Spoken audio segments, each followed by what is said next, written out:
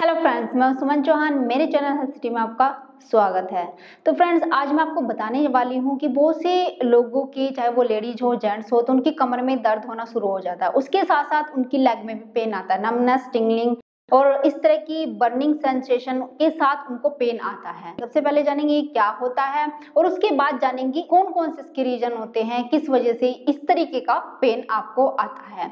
और उससे पहले मैं आपको ये बोलना चाहती हूँ, अगर आपको मेरी वीडियो अच्छी लगती है, पसंद आती है, तो लाइक जरूर करना। और उसके साथ में अगर आप चाहते हो ऐसी इंफॉर्मेटिव वीडियो आपको कंटिन्यू मिलती रहे, तो मेरे चैनल को सबसे पहले सब्सक्राइब कर लो। तो आइए शुरू करते हैं अपनी वीडियो को। देखिए फ्रेंड्स, आप जानते हैं, जैसे कि मैंने आपको बताया कि इस तरह की प्रॉब्लम होती है, आपकी कमर से लेकर के पेन जो है आपकी टांग तक जाता है, तो उसको sciatica बोलते हैं। मैक्सिमम लोगों को पता है कि ये sciatica की वजह से होता है। अब sciatica का नाम क्यों है, वो इसलिए है, ये भी मैक्सिमम लोगों को पता होगा कि जो हमारी स्पाइन होती है, तो उसमें से जो नर्व निकलती है और ये नर्व हमारी लेग तक जाती है, हमारे पैर तक जाती है, तो इसको sciatic नर्व बोलते हैं। इसलिए इसका नाम sciatica रखा गया है। जो हमारी कमर से लेके दर्द लेग तक जाता है, तो उसको sciatica का पेन बोलते हैं। अब जानते हैं कि इसके रीजन क्या क्या है। रीजन कौन कौन से हो सकते हैं जिस वजह से किसी को भी पेन होता है, कोई एक रीजन की वजह से नहीं होता। सबसे पहले तो मैंने इससे पहले वीडियो बनाई थी कि स्लिप डिस्क हो जाती है, उसकी वजह से भी ये sciatica का पेन आने लगता है। तो वो वीडियो आप देखना ना भूलें, सबसे पहले वो वीडियो देख ले आप, उससे आपको पता लग जाएगा स्लिप डिस्क किस तरीके से होती है। और जो स्लिप डिस्क होती है, तो ये किसी भी उम्र में हो सकती है। आप बताते हैं इसके दूसरे रीजन के बारे में। सबसे पहले मैं आपको बताना चाहती हूँ, जैसे कि हमारी स्पाइन होती है, तो जो हमारे गर्दन का एरिया होता है उसको हम सर्वाइकल एरिया बोलते हैं। इसके 7 वर्टिब्राज होते हैं। उसके नीचे जो हमारी छाती के पीछे का एरिया होता है स्पाइन का, उसको हम थोरेसिक एरिया बोलते हैं। इसमें 12 वर्टिब्रा होते हैं। उसके नीचे लंबर एरिया आता है, इसके 5 वर्टिब्रा होते हैं लंबर एरिया के।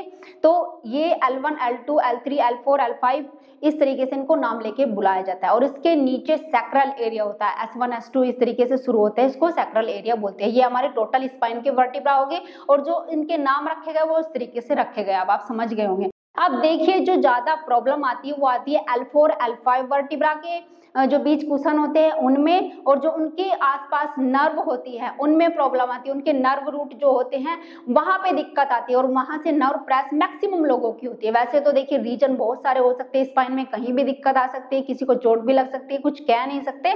लेकिन मैक्सिमम जो sciatica होता है तो वो इसी एरिया में होता है, लंबर एरिया में। जो L4, L5, S1 vertebra, 3 vertebra है, तो इनमें सबसे ज्यादा दिक्कत पाई जाती है, देखने को मिलती है। सबसे ज्यादा मैक्सिमम लोगों को इन्हीं में दिक्कत आती है। तो सबसे पहले रीजन तो मैंने आपको बताया था, स्लिप डिस्क हो गई। अब जैसे आपके जो वर्टिब्रा है उनके बीच कुशन होती है, वर्टिब्राज के बीच कुशन होती है, जो वर्टिब्राज की स्पेस को मेंटेन करके रखती है, जिसकी वजह से हम मूव भी कर पाते हैं। उन कुशन की वजह से ना तो वो वर्टिब्राज को आपस में रगड़ने देती है, और वो उनका स्पेस भी मेंटेन करके रखती है कुशन। देखिए फिर क्या होता है, जैसे स्लिप डिस्क होती है, आप गलत तरीके से मुड़े, आपकी स्लिप डिस्क हो गई। अब वर्टिब्राज के पीछे, यानी जो हमारी स्पाइन होती है इसके पीछे एक इस तरीके के स्ट्रक्चर बना होता है, हड्डियों का, हमारी बोन का इस तरीके का स्ट्रक्चर होता है कि एक कनाल टाइप की होती है। इसके बिल्कुल पीछे सेंट्रल एरिया में कनाल टाइप की होती है, और जो बोन होते हैं वो आपस में इस तरीके से जुड़े होती है, पिलर की तरह पीछे की तरफ निकले होते हैं बोन, तो वो आपस में जुड़े होते हैं और ये चिपके नहीं होते। ये जो, जैसे इसको ये बोलते हैं फेसर जॉइंट होता है, तो इनके बीच में एक म्यूकस होता है, चिकना पदार्थ होता है, तो ये इसकी वजह से ये रगड़ नहीं खाती है। तो ये हो गया। अब शुरू में क्या होता है, जैसे सेंट्रल कनाल जो होती है वर्टिब्राज के पीछे, तो स्लिप डिस्क हुई। अब स्लिप डिस्क क्या करेगी, जो सेंट्रल कनाल है उसमें से आपकी नर्व निकलती है, उस वाले स्पेस को नैरो कर देगी, जिसकी वजह से ये वहां पे जो नर्व होती है सेंट्रल कनाल में जो नर्व है, तो ये उसको वहां पे जाके टच करती है। अब वहां नर्व प्रेस हुई और आपके टांगों तक दर्द जाता है, क्योंकि ये नर्व आपके टांगों तक जा रही है, तो इसको बोल देते हैं सेंट्रल कनाल स्टेनोसिस, इसका नाम रख देते हैं। इसका ये भी आता है कि स्लिप डिस्क हो गई, आपकी डिस्क बल्ज हो गई है, लेकिन हुआ है सेंट्रल कनाल स्टेनोसिस, यानी कि जहां जिस भाग में आपको दिक्कत हो रही है तो उसका नाम भी वो क्लियर कर देते हैं, भाई उस भाग में हुई है, सेंट्रल कनाल वाले एरिया में आपकी दिक्कत हुई, वहां से दर्द शुरू हो रहा है, ये आपके MRI में लिखा होता है।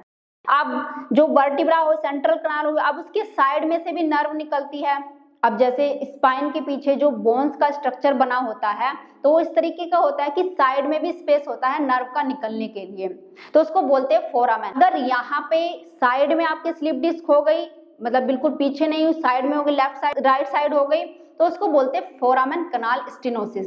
तो अगर आपके एमआरआई में कनाल स्टेनोसिस लिखा है, फोरामेन कनाल लिखा है या सेंट्रल कनाल, तो आप अब बिल्कुल समझ सकते हैं कि आपको दिक्कत कहाँ पे हुई। तो ये होगा कनाल स्टेनोसिस, आपके एमआरआई में लिखा था, ये एक रीजन ये होता है। अब तीसरा रीजन जो है उसके बारे में बात करते हैं, उसको बोलते हैं फेसर जॉइंट आर्थ्रोपैथी। इसकी वजह से भी सियाटिका होता है। तो ये कैसे होता है, इस तरीके से मतलब स्पाइन हमारी जुड़ी रहती है आपस में, और ये फेसर जॉइंट होते हैं तो ये आपस में चिपकते नहीं, यहाँ पे म्यूकस होता है। तो जैसे हम मुड़ते हैं और खड़े होते हैं सीधे, तो ये म्यूकस के साथ साथ आपस में चिपके भी होते हैं लेकिन रगड़ भी नहीं खाते हैं। लेकिन उम्र बढ़ने के साथ साथ धीरे धीरे क्या होता है, जो ये कुशन होती है वर्टिब्रास के बीच, तो वो पतली होने लगती है। पतली होने की वजह से वर्टिब्रास आपस में पास पास आने लगते हैं। अब पास पास आने से क्या होता है, फेसर जॉइंट आपस में रगड़ खाने लगते हैं। फेसर जॉइंट में के रगड़ खाने की वजह से जो फोरामेन का एरिया होता है वो भी कम होने लगता है, और जब ये रगड़ खाने लगते हैं तो कई बार ऐसा होता है कि ओस्टियोफाइट्स भी निकल जाते हैं। फेसर जॉइंट के स्थान पे ओस्टियोफाइट्स निकलने लगते हैं, बोनी मार्जन यानी हड्डियां, छोटी छोटी हड्डियां से निकलने लगती है। तो उसकी वजह से जो फोरामेन कनाल का एरिया है, स्पेस है, वो कम हो जाता है, जिसकी वजह से नर्व प्रेस होने लगती है। या तो लेफ्ट साइड की होगी या राइट साइड की होती है, कभी कभी दोनों साइड की भी होने लगती है। तो उसकी वजह से भी आपकी लेग में बर्निंग, नमनेस, ऐसी मतलब सेंसेशन आपको होने लगती है, दर्द होता है। तो उसको बोलते हैं फेसर जॉइंट आर्थ्रोपैथी की वजह से आपको सियाटिका हुआ है। ये आपके एमआरआई में लिखा हुआ है। अब चौथा एक और कारण होता है, देखिए ये तो हो गया आपके वर्टिब्रा की वजह से, वर्टिब्रा के एरिया में आपको दिक्कत हुई, वहां पे नर्व कंप्रेस हुई, इसकी वजह से सियाटिका आपको हो रहा है। लेकिन एक और इसका कारण होता है जो कि आपके वर्टिब्रा की वजह से नहीं होता, ये होता है पिरिफॉर्मिस मसल की वजह से। पिरिफॉर्मिस मसल कहाँ होता है, आपका जो बटक एरिया होता है, जहां पे आप जैसे पैंट पहनते हैं तो वहां पे आपकी पॉकेट होती है, उस वाले एरिया में ये पिरिफॉर्मिस मसल होता है, और यहाँ से इसके बीच से नर्व निकलती है, सियाटिक नर्व होती है। देखिए जहां बटक एरिया हमारा शुरू हुआ, तो ये जो नर्व होती है सियाटिका नर्व, स्पाइन वाले एरिया में तो गुच्छे की तरह होती है, लेकिन फिर बाद में बटक एरिया तक आती आती ये पूरा मतलब एक मोटी नर्व का रूप ले लेती है, और दोनों टांगों से निकल के, पीछे के एरिया से निकल के पूरे पैर तक जाती है। जैसे हमारा लाइफ स्टाइल में गलत तरीके से बैठने से कई बार हम क्या करते हैं, अपनी पॉकेट में बड़ा भारी सा पर्स रखने लगते हैं जिसमें बहुत सारा सामान रख लेते हैं और बैठे रहते हैं लंबे समय तक। तो उसकी वजह से ये जो पिरिफॉर्मिक मसल होता है ये टाइट होने लगता है, और इसका स्पेस जो होता है वो कम होने लगता है। उसकी वजह से ये जो सियाटिक नर्व उसके बीच से होके निकलती है तो वो प्रेस होने लगती है।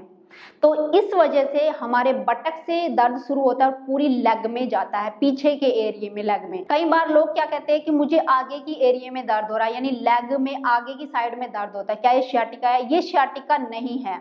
अगर आपका दर्द जो कमर से शुरू होके या बटक एरिया से शुरू होके और लेग के बैक साइड में हो रहा है और पैर तक जा रहा है, तो इसको बोलते हैं सियाटिका। और देखिए मैंने आपको रीजन बता दिए किन रीजन की वजह से ये हो सकता है। तो ये 4 कारण है जिसकी वजह से किसी को भी सियाटिका हो सकता है। जैसे फेशियल जॉइंट है, कनाल स्टेनोसिस है, तो ये ज्यादातर बड़ी उम्र में देखने को मिलते हैं। लेकिन स्लिप डिस्क है तो स्लिप डिस्क किसी भी उम्र में हो सकती है। पिरिफॉर्मिस सिंड्रोम है, ये गलत लाइफस्टाइल की वजह से होती है, जो किसी भी उम्र में हो सकती है, किसी को भी हो सकती है। तो फ्रेंड्स आपको इस वीडियो से क्लियर हो गया होगा कि सियाटिका किन किन रीजन की वजह से होता है, और इसका मैं आपको ट्रीटमेंट भी बताऊंगी, किस तरह की एक्सरसाइज आपको करनी चाहिए और किस तरह के आपको काम जो है इस तरह की प्रॉब्लम में आपको नहीं करने चाहिए। जैसे झुकने का काम होता है, मुड़ने का काम होता है, मतलब जैसे जैसे मैं आपको ट्रीटमेंट बताऊंगी उसी वीडियो में आपको बताती जाऊंगी कि इस तरह से आप ना झुके, इस तरीके से आप ना बैठे, आप उस सिचुएशन को अवॉइड करें जिसकी वजह से आपका सियाटिका हुआ है, और उसके साथ ही एक्सरसाइज करें तो आपका जो सियाटिका हो रहा है वो ठीक हो जाएगा और आप बिल्कुल नॉर्मल हो जाओगे। ऐसा नहीं होता कि सियाटिका ठीक नहीं हो सकता। तो आज इतना ही बताऊंगी इस वीडियो में, क्योंकि वीडियो हो जाएगी बहुत ज्यादा लंबी। लेकिन जो भी आपका कोज है सियाटिका का, उसकी ट्रीटमेंट के साथ अगली वीडियो लेकर मैं जरूर आऊंगी, जल्दी ही आऊंगी। तो इसलिए मेरे चैनल पर कंटिन्यू बने रहिए। आज बस इतना ही, तब तक के लिए bye bye and take care.